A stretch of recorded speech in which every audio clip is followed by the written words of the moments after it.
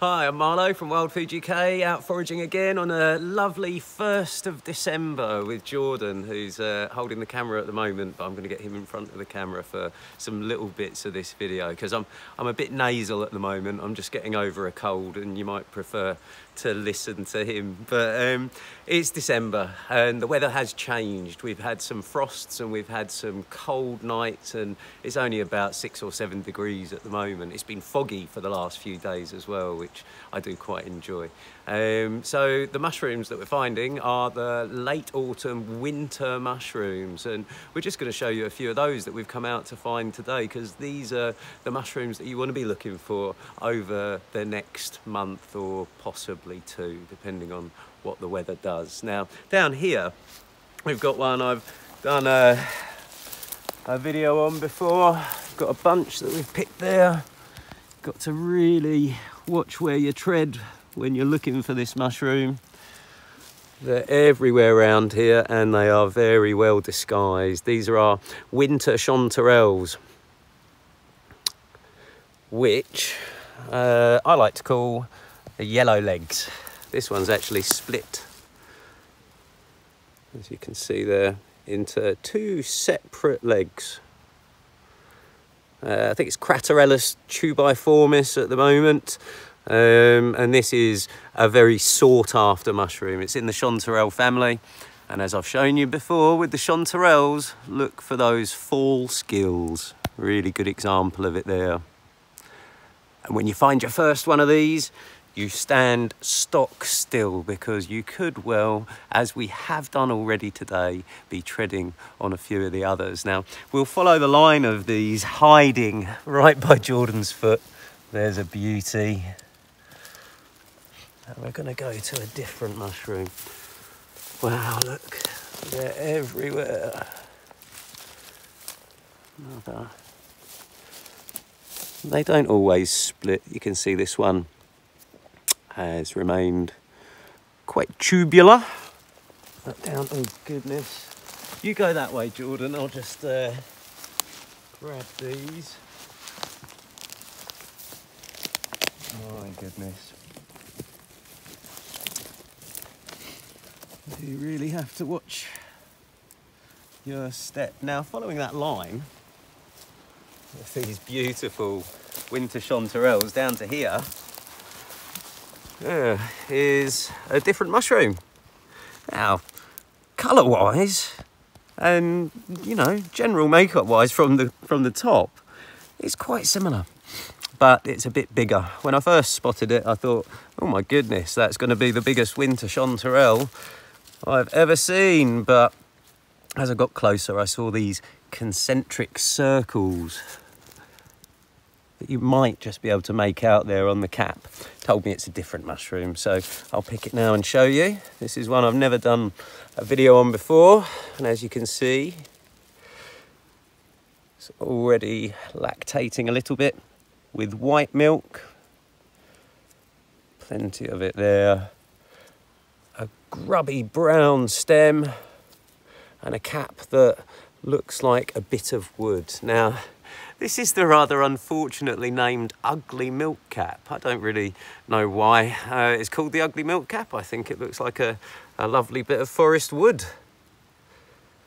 And it is, to some people, an edible mushroom. If you go to Europe, you'll find that people do boil this mushroom and throw the water away and then use the mushroom. But it's not one I would recommend. If you taste the milk of this mushroom, I'm not going to do that because it's a bit mouldy, but if you taste the milk of this mushroom, it doesn't do much for a few seconds, but then after that you get an awful flavour. So while there's winter chanterelles around, I'll be leaving my ugly milk caps behind. Anyway, Lactarius terpis, I think, this week, and yeah,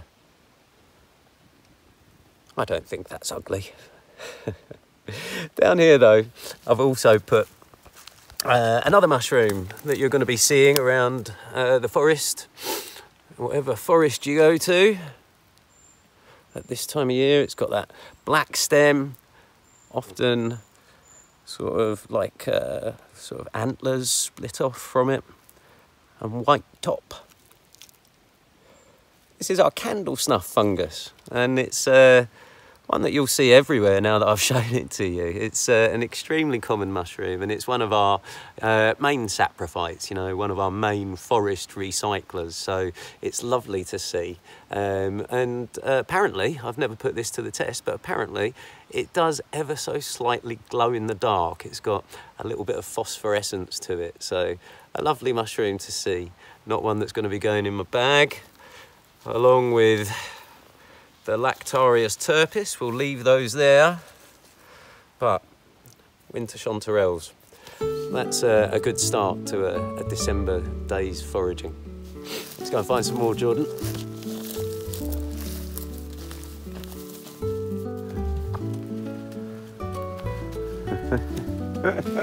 Don't use that.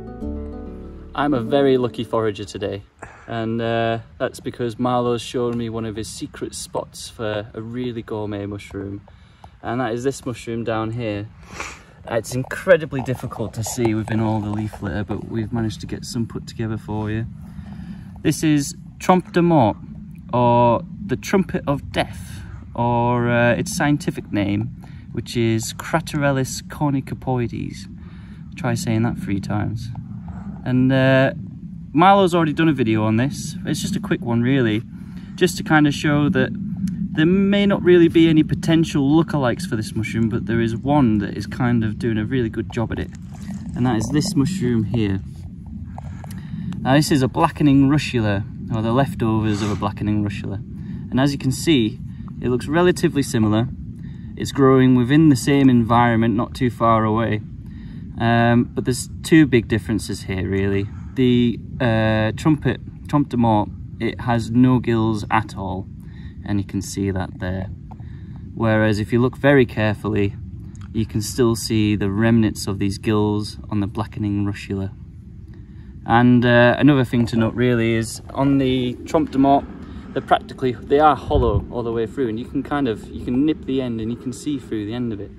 Whereas with your blackening russula, there's no hollowness to it at all. So it's just one to kind of be careful of really. This isn't a mushroom I'd like to eat. Definitely not when there's Trompe de Mort around. But yeah, just basically just watch out essentially. But if you do find your Trompe de Mort, you're a very lucky person.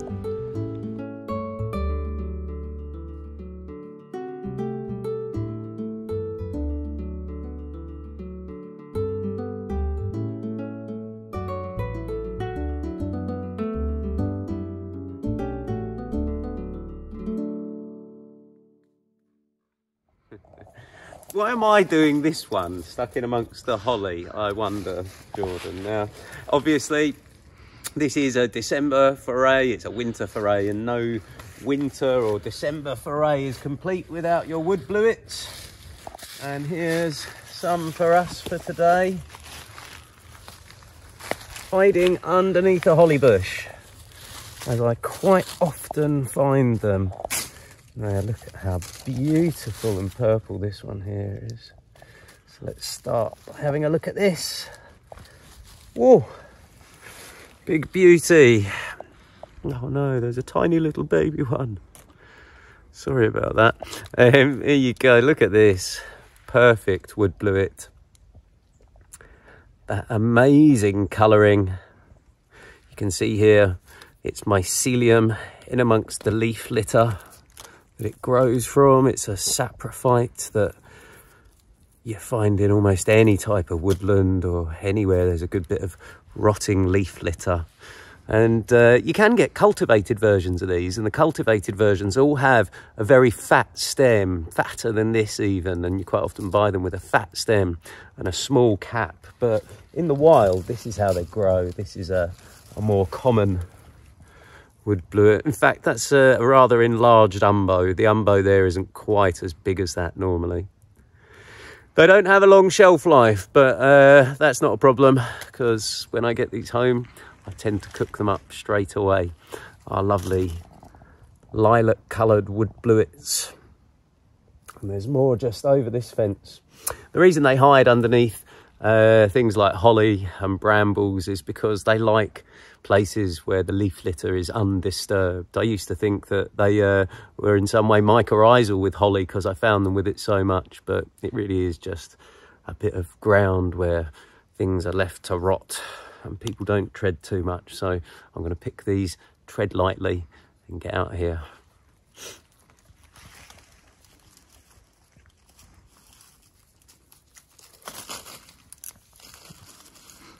Look at that one.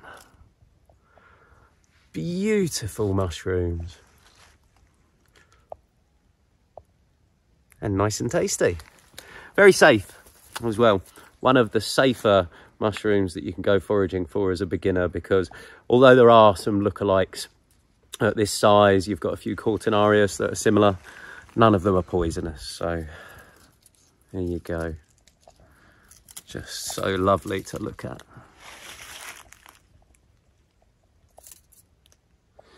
Lepista nuda, probably this week.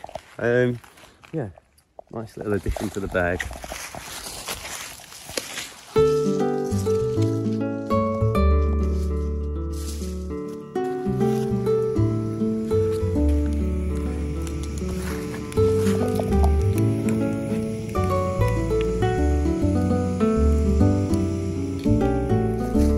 So Jordan's brought along his little woodland stove. I like to go light, but he's brought along some cooking stuff. So we're going to have a bit of woodland lunch, which I'm quite pleased about. Now we're just going to have some mushrooms and bread, but they are fine mushrooms. We are going to cover them in a little bit of butter and cream. Now the different mushrooms here do need to be cooked differently. First of all, the bluets must be well cooked. So I'm going to put them in first and slice them quite thin. And you do find that when you're using bluets fresh, that they will exude a lot of water into your pan. So I'm going to fry them quite hot, hopefully counteract that. Otherwise what you have to do is keep tipping the juice out of the pan if it gets too juicy.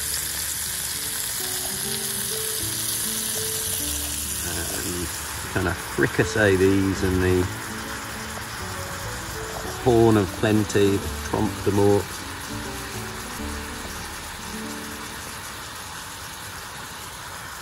As hot as this little burner will go.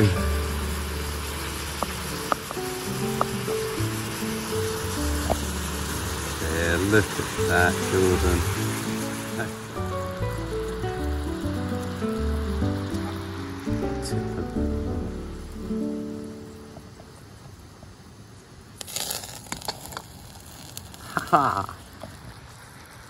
Some lovely woodland lunch. Would you like some too, Jordan? Yes, please.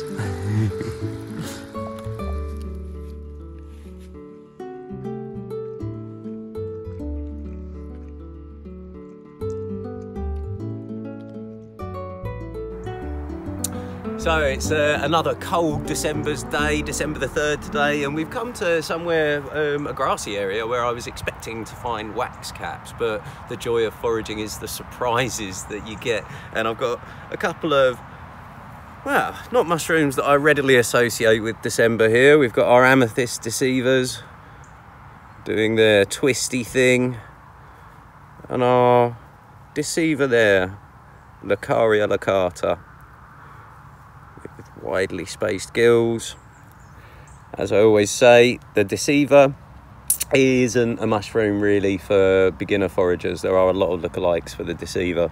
The amethyst deceiver with these beautiful purple gills, nice and safe. But if you wait there, under here was more of a surprise. There's quite a few examples. I'll just put those down there. Here's a mushroom I haven't done a video on before, and not one I was expecting to find on the 3rd of December. You can see this is an amanita, very young one that hasn't opened up. I'll just break him open and expose the white gills, slightly off white gills, and I'll give the side a scrape, show you what happens. It's all a little bit embarrassed.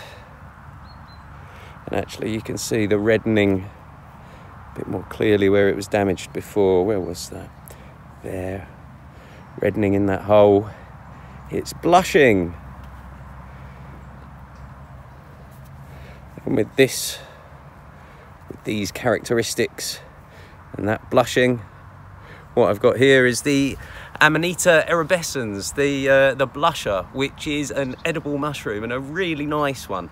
It has to be very well cooked, and if you don't know what you're doing, this is not a mushroom to go foraging for. It's in the Amanita genus. It's in the same genus as the deathcap and other highly toxic mushrooms. So this one here, I'm happy with my idea of, and I'm going to take it home and cook it. But for you guys that are just beginning on your mushroom foraging journeys, this is one to leave behind until you're very sure of what you're doing. Stick to the amethyst deceivers and the winter chanterelles. They're nice and easy to ID. And leave the blushers for me, actually. That'd be nice of you. Thank you.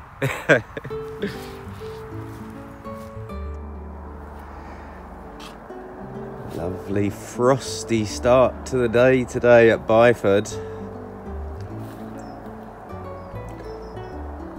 But the oyster mushrooms don't care. Right, so it's the 6th of December now and we're out again looking for mushrooms. I'm trying to find mushrooms for this video that I haven't put in lots of other videos, so some new things. And I've got to say, if you're out from now in December through January and early February, I've done a mushroom video all about winter mushrooms, and that's quite a long, comprehensive video, so have a look at that. But this mushroom down here wasn't in it. This lovely mushroom right beside it amongst our grass and our ground ivy and a little bit of lady's smock there. That's lovely. This is another member of our bluet family. This is the field bluet, Lepista siva, or saver. It's a bluet that has very different makeup, really, to your wood bluets. It doesn't have that purple look to the cap or to the gills at all, but it does have a lovely bit of purple, just to give it a key identifier. And it's not on the gills, the cap, as I said, it's on the stem. You get this violet tinge, hoping the camera can pick it up on there, on the stem of your field bluet. And if you've got that violet tinge to the stem on a mushroom growing in rings in grassland, how are we looking here? In winter, then you've got a field bluet. There's some younger ones just along here. They're a mushroom that you can quite easily tread on.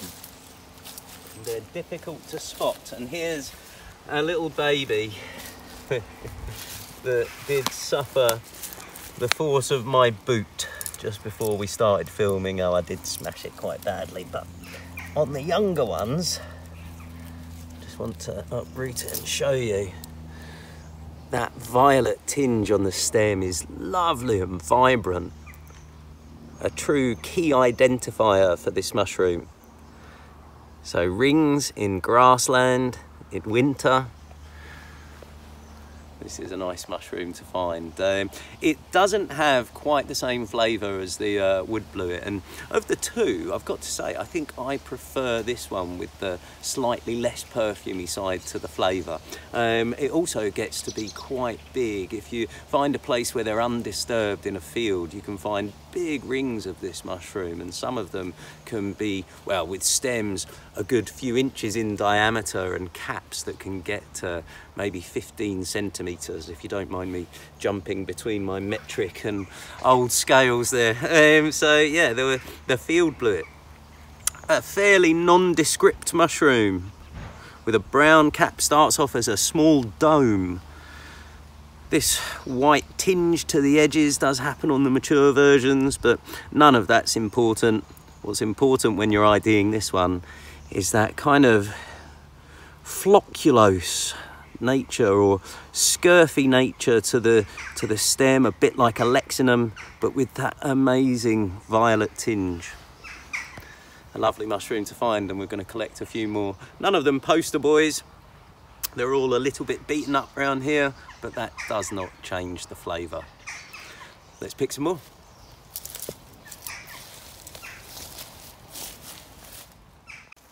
All right, so we've come a little bit further along, and we found a lovely plant. I just wanted to show you this because it's definitely going in our food today. It's down here. It's one of the alliums.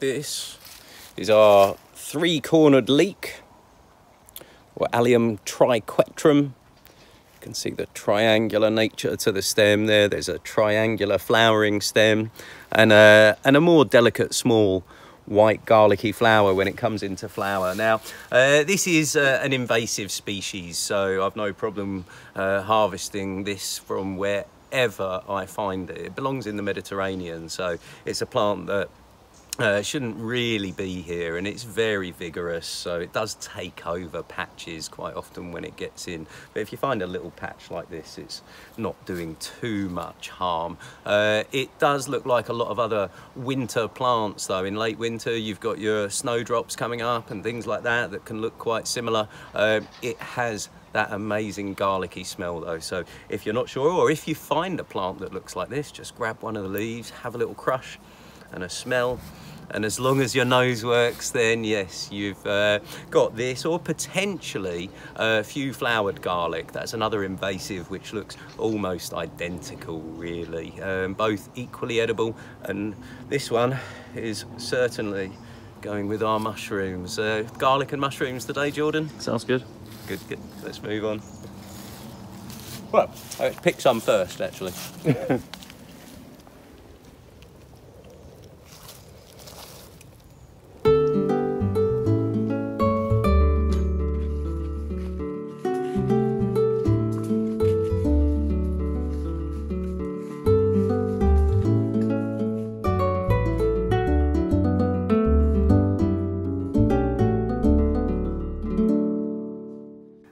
So it's the 7th of December today, and we're going to go out and see what's around. Last night though was the first serious frost of the year, so it's going to be a bit more limiting on the mushrooms that we might be able to find. I'd be very surprised if we find anything like a blusher today that isn't absolutely frost bitten.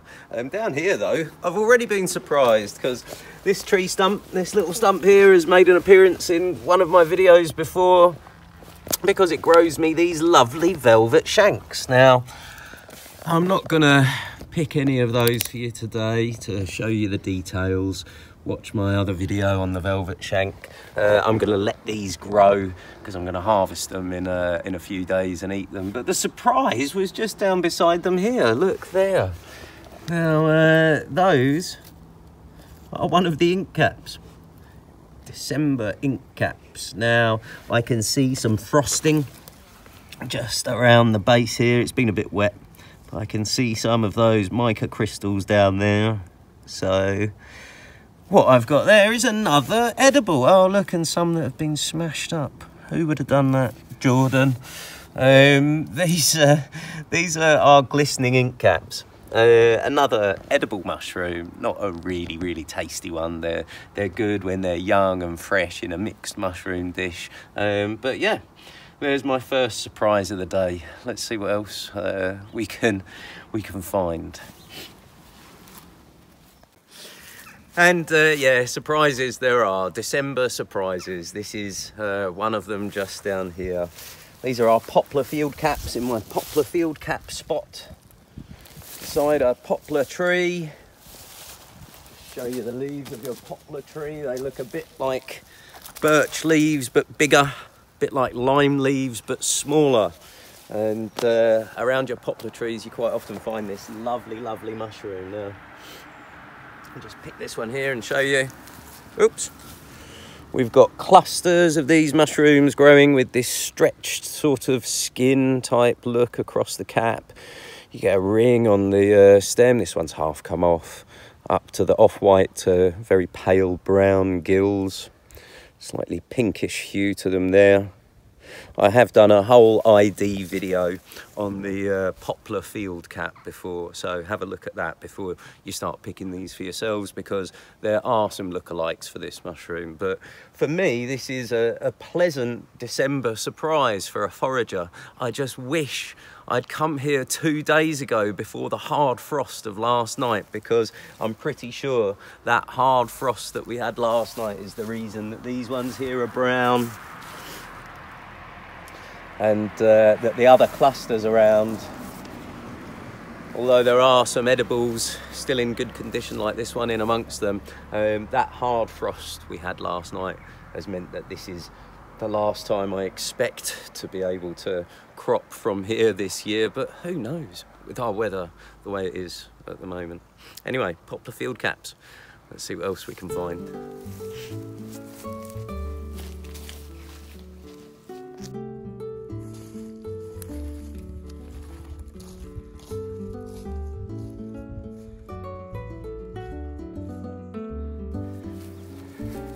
This is not a surprise. These are things that I expect to find in December, but they've gone a bit rotten. Look at that mould there. These are our meadow wax caps. And I'm surprised to see that mould there. That means that it's not going in my bag. Cuphophilus pratensis. They make it into all my winter videos because they're a lovely, lovely edible. But these ones don't look fit for the bag, I'm afraid. Let's see what else is around. Here we go. This is how you... Oh no! Again. This one's seen better days. They've all rotted a little bit. Maybe not quite ready for that frost last night. Plenty of ice on the cap there. This is a more mature meadow wax cap. I think this one can go in the bag. I'm going to cut off that rotten section on the side just there. But yeah, frozen meadow wax caps. Definitely for the bag. I promise you guys, I do not spend all my spare time hanging out in graveyards. I tend generally to only come here to either look for mushrooms or pay respects. Today, it's definitely mushrooms. Have a look down here. Here's some more of our wood bluets. Look at the ice on the top of that one there. And I think pan back and follow me along a little bit. But here's a few more. Just one or two. And it keeps going and keeps going and keeps going. And if you want to have a look, that looks like the rest of the ring over there. Oh no, here. There's a few. And some more here. If that is all one organism, which it could well be, we're talking about maybe, oh, I don't know. I'll do a quick one.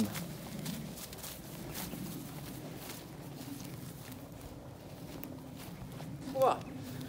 10 meters potentially in diameter, this wood bluet circle.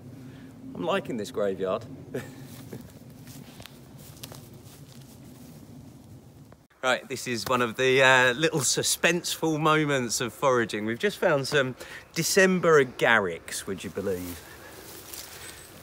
There's been a few of them around, some little youngsters here, some more mature ones here, and one that's probably a bit over there. So, do I know what these are yet? Absolutely not. Let's see if we can find out.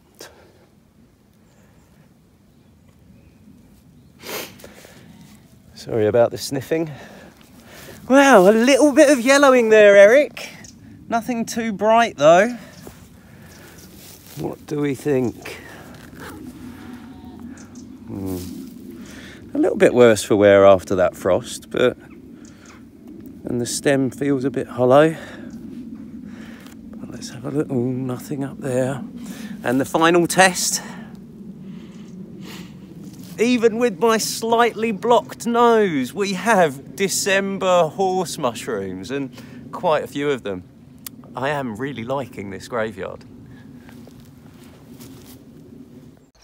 more December surprises since we were driving around and we found the Piopinos, the poplar field caps. I thought we'd try a few of my other spots for autumn mushrooms. Down here is another surprise, a December flush of fairy ring champignons.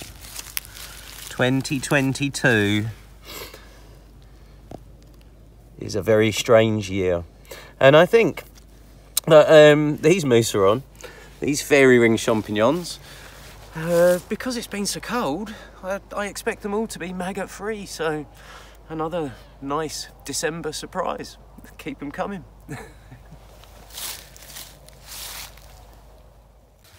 Yeah, look at these icy December Mousseron, December fairy ring champignons are just about the best and chunkiest and nicest condition Mousseron that I've found this year. I expect that maybe when they defrost, their consistency might go a little bit mushy though, so I'll get these in the pan tonight for sure.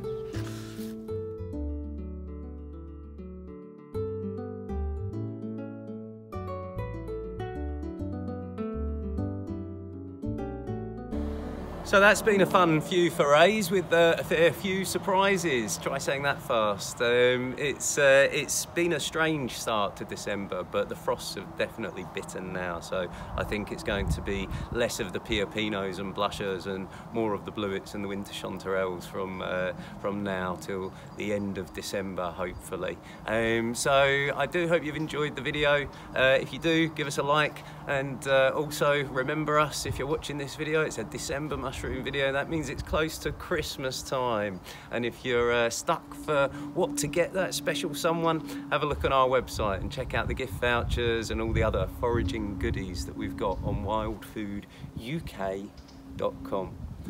I'm going to leave you with a bit of mushroom artwork.